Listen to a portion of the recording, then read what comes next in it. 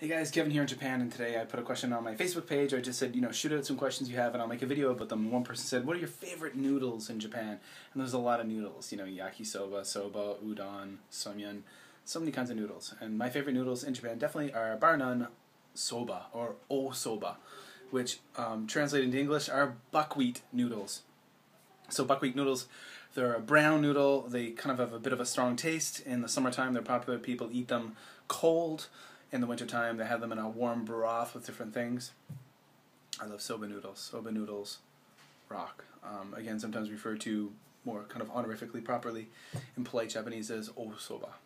Alright guys, thanks for asking questions on my Facebook page. Links below to that, by the way.